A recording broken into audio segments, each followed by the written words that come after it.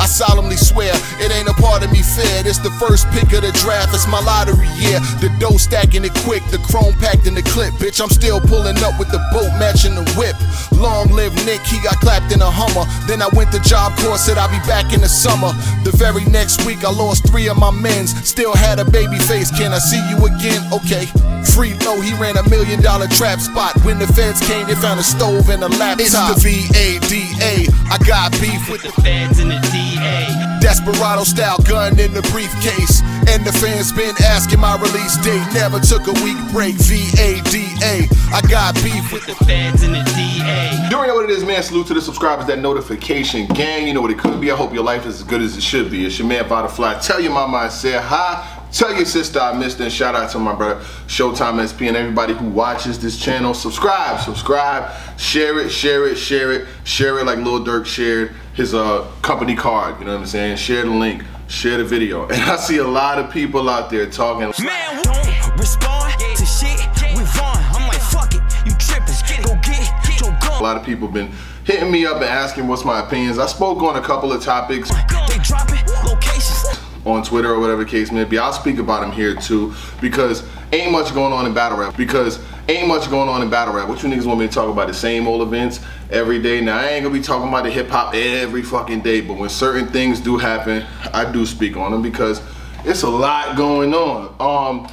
I see JC versus Hollow the Don going down on URL. I'll talk about that battle in 1 second, my thoughts, you know what I'm saying? I seen Hollow the Don release a tweet or two going at JC. I think this is good energy on the Bars Over Politics URL card. It's actually happening next week. So you got Shotgun Shook's boxing event next week. Is there predictions for boxing? Should I predict someone's gonna knock someone out? We are gonna watch the event. People are gonna watch the event. We're gonna support it.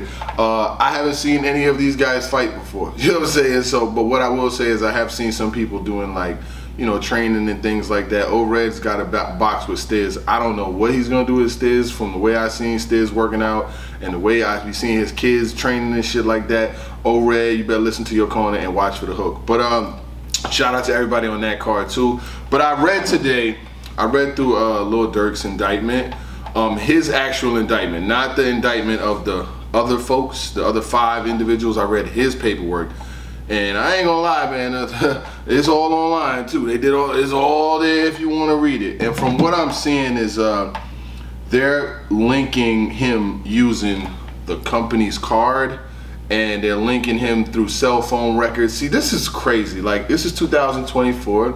And for the life of me, I cannot understand how people are still using.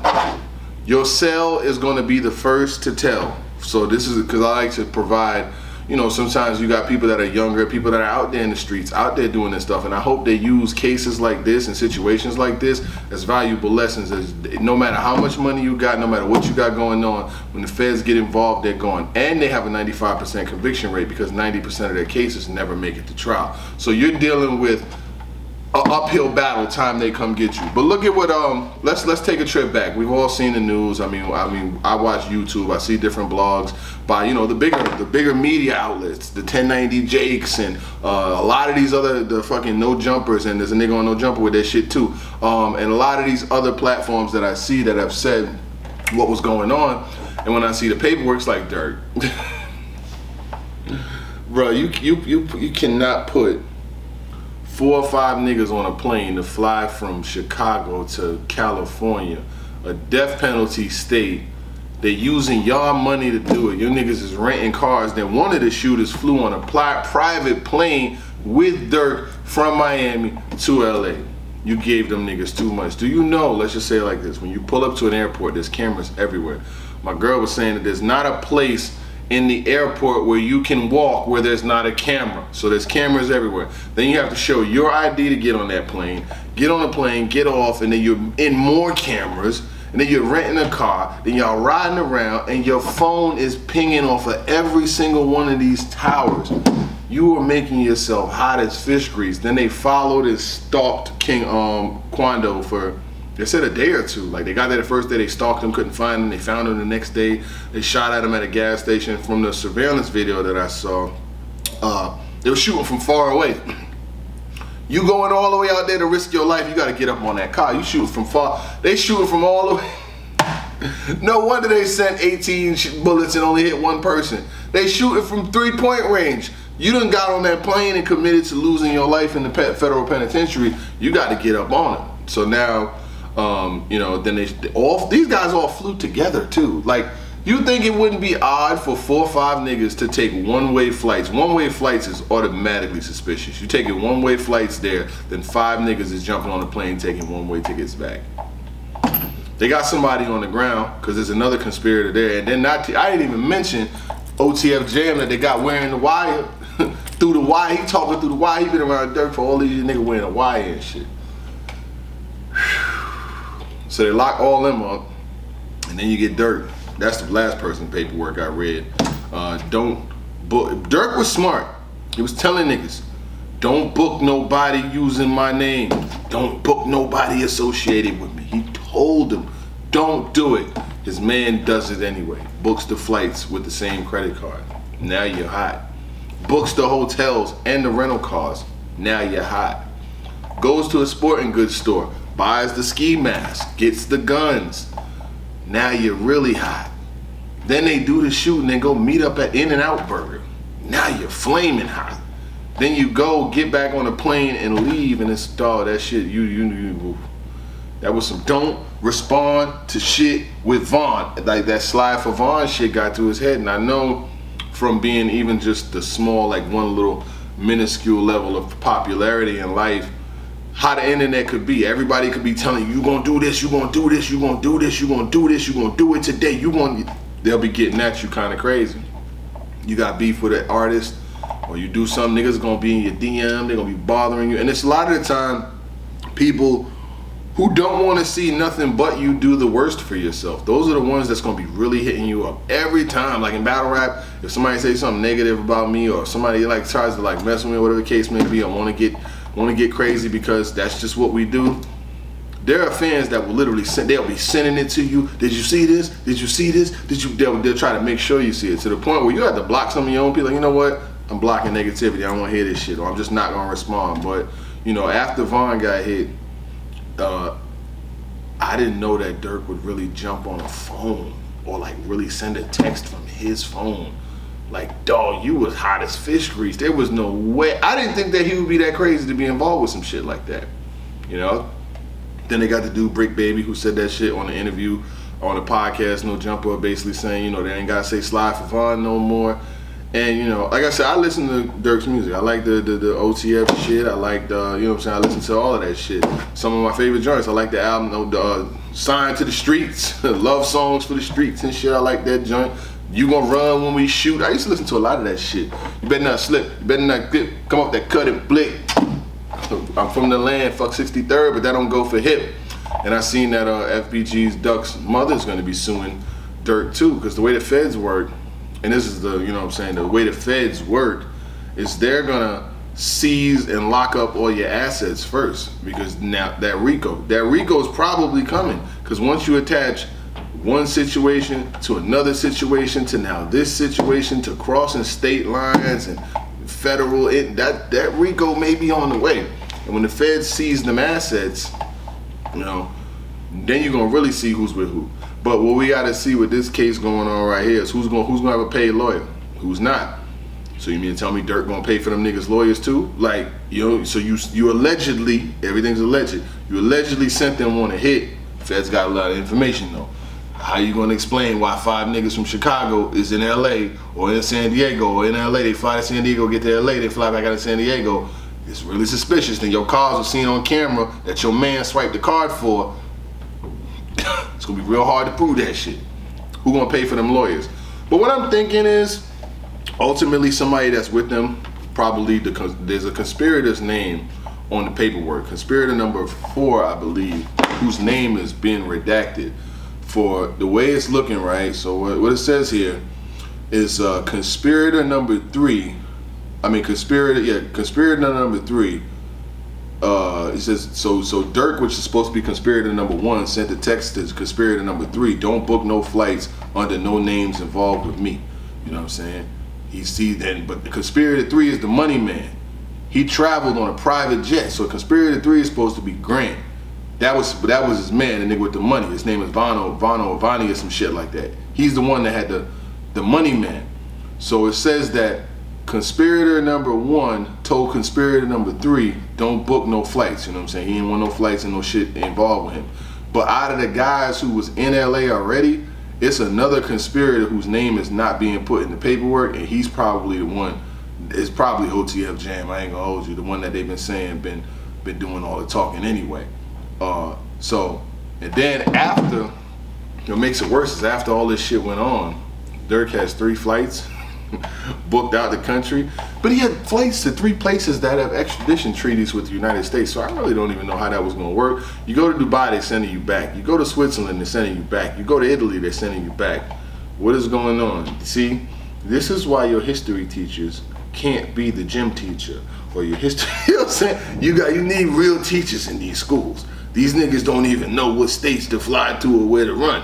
If he was really gonna run, he was supposed to get on that border and get across to Mexico, get out there, and then figure it out from somewhere, and then get to Bali or some shit like that. But what they're saying is the morning that Durk's co-conspirators got locked up, he books 3 flights. And the thing is, Customs and Border Patrol, they work a lot of the same. CBP is on it. Once they know that you are that the feds is involved, they start locking down and getting with them. Hey, just watch out. We got this name. Watch out for him coming through there. Do. They go online. You have to use your passport. I don't even give a shit if the plane's private or whatever the case may be. You're gonna still have to use a passport to fly somewhere else. Feds is on it. They get on it. They stay on it. They put the word out there. Boom. Now Durk is sitting in jail. I don't think Lil Pab's life was worth Durk losing his company, losing his business, losing his freedom, and never seeing his kids again.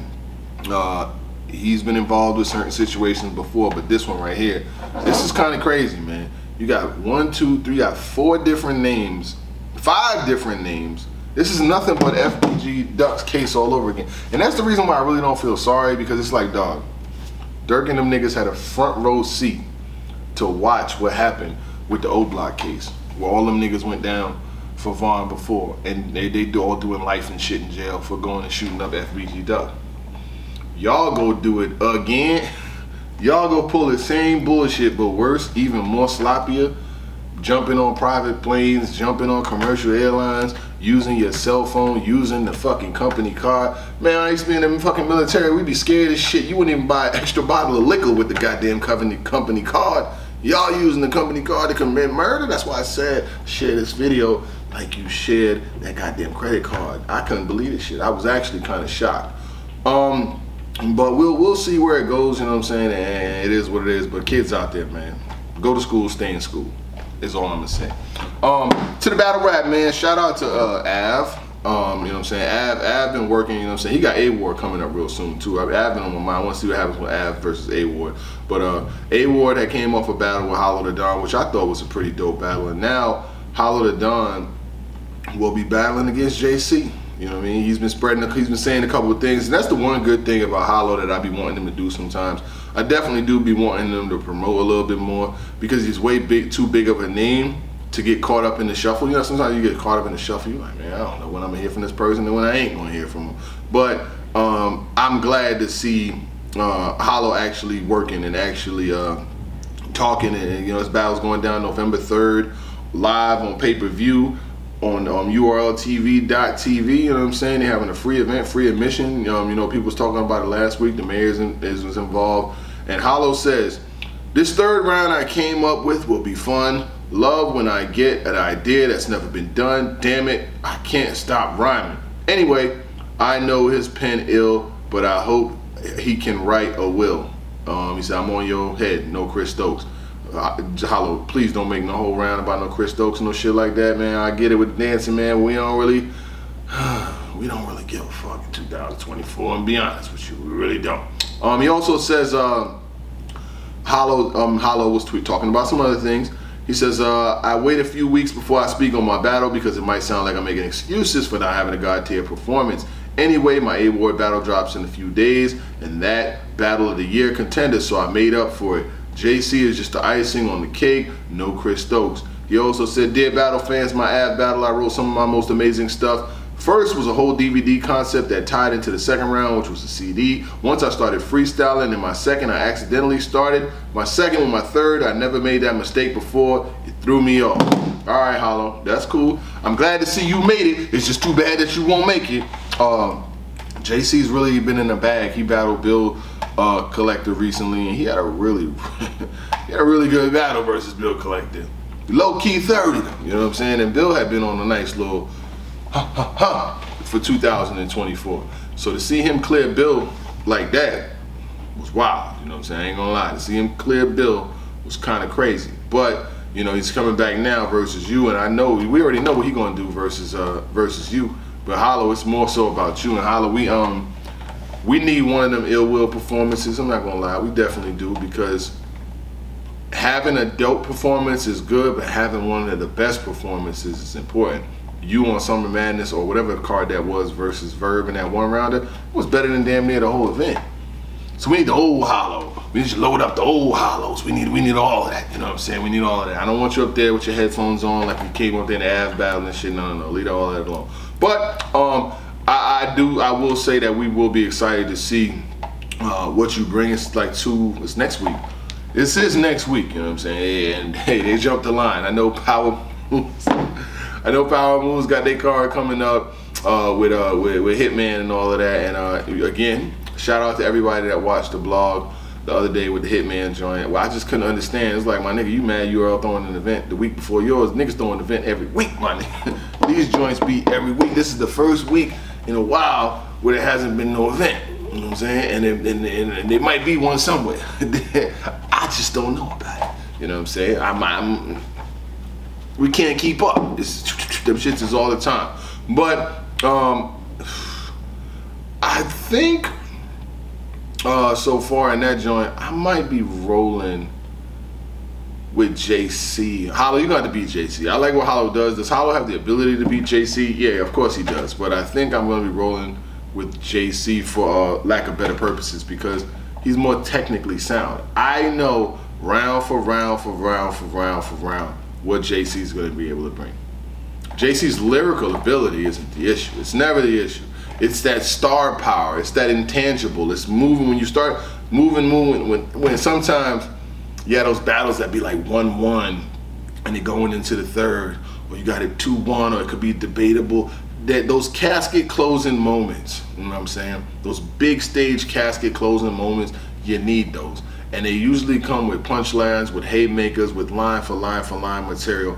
And JC is one of the ones that could do it, man. He's definitely one of the ones that could do it. And there's some other pretty interesting battles on that card too, from what I remember. You got Rum Nitty versus Real Sick. Rum Nitty been in his bag pretty much all year, and he ain't really been losing, and he been battling at a high level. And the thing is, when coming off of a Loaded Lux battle where, you know, I had Lux winning, but there's enough people. Sometimes all you need is enough. All you need is enough people to believe you won. As long as you got enough in your corner, it really ain't a loss. It's only a loss when everybody's saying you lost, so everybody's saying you got smoked. That's a loss. But when you got enough people, it's like 58 to fucking, you know, my bad, 48 to 52, 55, 45, you know what I'm saying? Shit like that, 51, 49 on the votes. You feel good enough that you did something, so you're not tripping.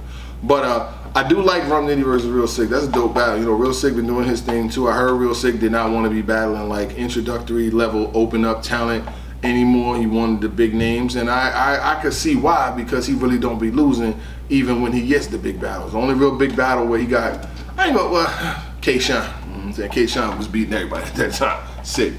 It ain't that big of a deal, because K-Shine was beating everybody, my nigga. Him beating you was nothing but just a formality. It was just a formality. It happens. The nigga beats everybody. You know what I'm saying? So we had to see what went on with that. And from what else I remember on there, I know Tay Rock battled Chef Trez. You know what I'm saying? Rock is rock. What more can I say? Chef Trez is gonna be Chef Trez. How you want?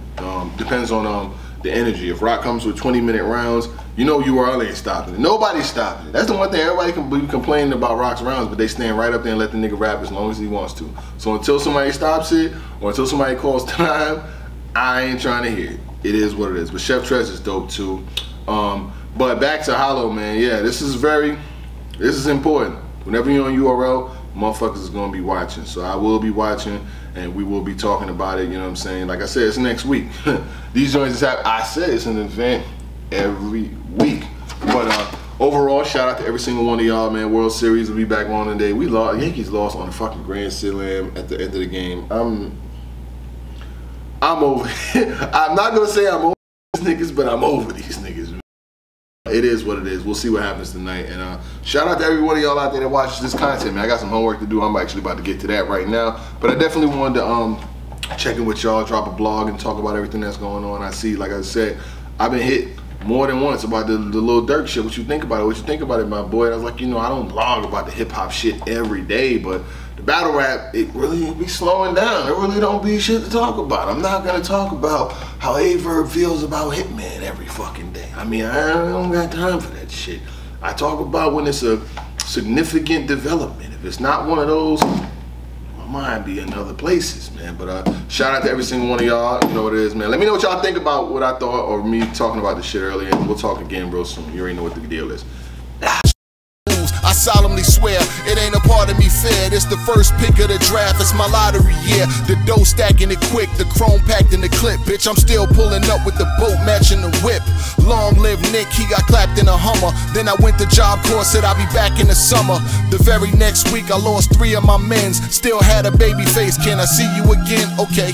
Free low, he ran $1 million trap spot. When the feds came, they found a stove and a laptop. It's the VADA, I got beef with the feds and the DA. Desperado style gun in the briefcase. And the fans been asking my release date. Never took a week break. VADA, I got beef with the feds and the DA.